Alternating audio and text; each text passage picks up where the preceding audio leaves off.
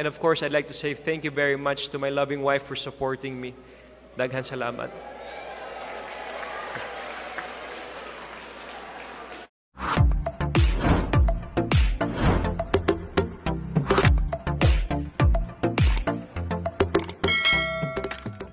Kapuso aktor na si Matteo Guidicelli masayang nagtapos ngayong araw December 9 sa kolehiyo sa kursong BSBA Marketing Management Degree sa University of San Jose Recoletos sa Cebu City.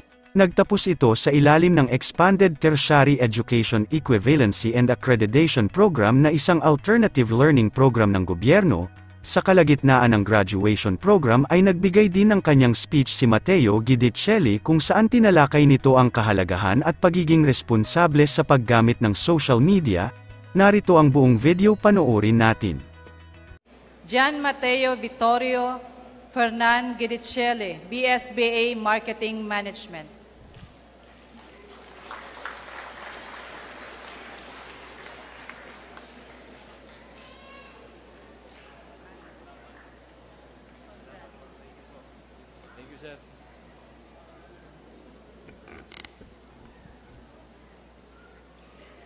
Maayong hapon sa atong tanan. First of all, let me recognize and greet the people that made this possible. No? Reverend Father Eduardo Celis, our respected university president. Maayong hapon, sir.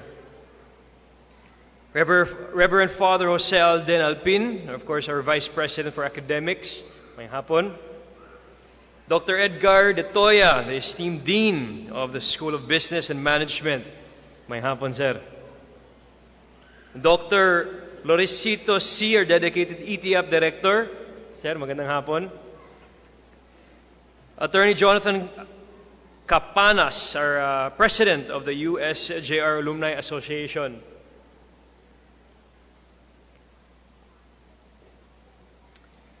To the Commission of Higher Education, SHED, our religious and lay administrators for creating an environment that nurtures learning and personal development. And of course, my advisor, Jonico Campaner, wa siya dire, pero if you're watching online, may hapon, sir. To all our teachers, may hapon sa inyong lahat. And of course, the religious and lay administrators. And I'd like to give a special shout out to the person that really helped me along the way, Madam Irene. Dr. Irene, daghan salamat. Ayan. Daghan fan si Madam Dr. Irene. And of course, Sir Arnel. Sir Arnel is here? Ah, he left na. Okay. He'll watch this na lang later. Maayong hapon. But most importantly, let me say good afternoon to batch 20 of the ETIAP. Maayong hapon sa inyong tanan.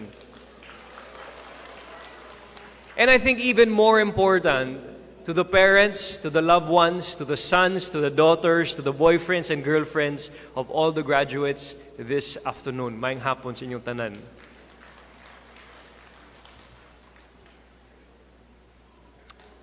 One year ago, my mom, gingon ako sa akong mama. Si mama gingon ako, "Mat, tiwasi ra gud ning college nimo."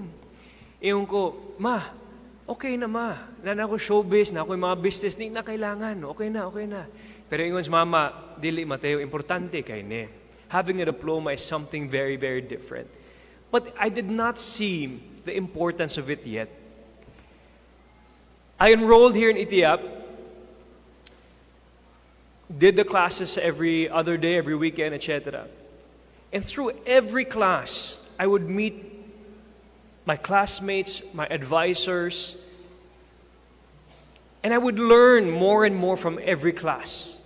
And that's when I started getting the appreciation of why I was doing this program. I was running my businesses, with no formal background. But my only teacher and leader was my father.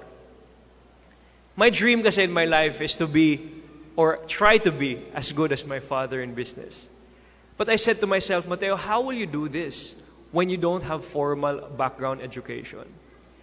So moving forward, When classes happened, we had laws on sales, etc., all these other classes, I started developing this inspiration and motivation and appreciation for the course and why I was doing it.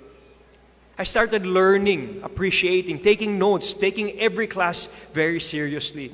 Because I said to myself, Matteo, this is not just for the request of your mom, but it is for myself.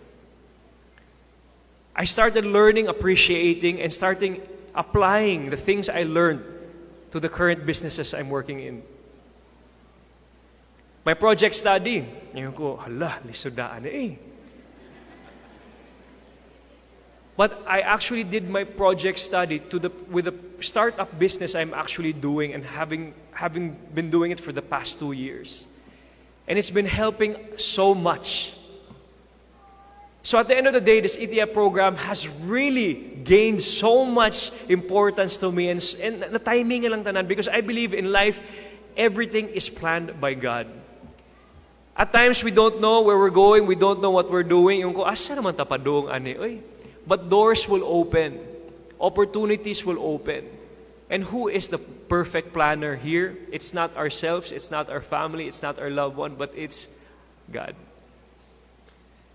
So, when the door opened here in Itiyap, gisud yun ako. Yung ko, sige, diretsuhon na ako. After 1 year, naanat na din mga classmate. Ha? Dali na kayo panahon mga classmate. Pero naanat na din. We're holding this piece of paper, this diploma. But aside from this, which we will be framing this in our house, what matters is what is in our heart, what we have learned, spiritually, emotionally, mentally, and the experience we had here in Itiyap, which I believe will forever be in our hearts. So daghan salamat kayo sa opportunity dito sa Itiyap for doing this. Moving forward, because I'm also in the showbiz industry for 18 years, especially now today with digitalization and online, napaka-importante kayo ang social media karon. Ingnon lang nako karon da, since everybody's watching, especially online. Each and every one of us today, we have the power to create a difference. And because of what USJR has given to us today, with their diplomas, with their education, this power has been solidified with us in our hands. With the use of social media, we have the power to create perception, to create change, to create an effect to our kababayans. So my classmates, I'd like to, and hindi lang classmates, to the people also above watching and online, I would like to try and express this feeling of mine that we should use these platforms in our hands the best way possible. Unsa atong ipopost unya, unsa atong isulti sa atong social media, unsa atong buhaton unya.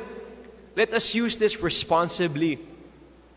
Because the future of our country, the future is in our hands. No matter what age we are, the future is in our hands. If we want a better country, if we want better people, if we want a better Cebu, if we want a better Philippines, it starts with us. Well, with that said, daghan salamat sa inyong tanan. Sirs and ma'am, daghan salamat. Father, maraming salamat. And again, I'd like to say thank you to my parents, my mama, my tita Iris, my papa watching, my sister, my brother Paulo, and my good friends Jonas, Donico for being here this afternoon. I said this was going to be a Christmas gift to my mama, kaning diploma, but I think it's a Christmas gift for my family and for myself. Again, daghan salamat sa opportunity, daghan salamat aning tanan. And I'm sure this knowledge, this wisdom we have learned in this course will be of use very, very much throughout the years, now and forever. Kani, na forever. Daghan salamat sa inyong tanan. And of course, I'd like to say thank you very much to my loving wife for supporting me. Daghan salamat.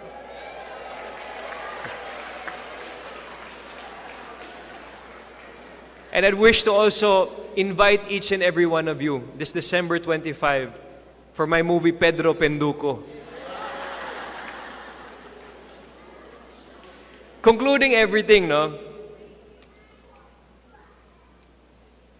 In my business, in show business, in marketing, si sister, tourism, perception is key. Perception is everything. So in our film, in my projects to come, I made a promise to my wife and myself that every project we do will represent the Filipino the best way possible. That's why we accepted Pedro Pinduco, because Pedro Pinduco encapsulates the values, the morals, the culture of a Filipino. And this Pedro Pinduco, this coming December 25, di ni basta-basta Pedro Pinduco. Inyong Pedro Pinduco karon, Bisaya. Di lang Bisaya, pero Bisayang dako. Daghan salamat USJR, Itiyak, maraming salamat. God bless each and every one of you. God bless you guys. Daghan salamat. Thank you. Salamat, sir. Salamat, sir. Thank you. I have the honor to present to you the following special awardees. Guidicelli John Matteo Vittorio, F. Bachelor of Science in Business Administration, major in Marketing Management.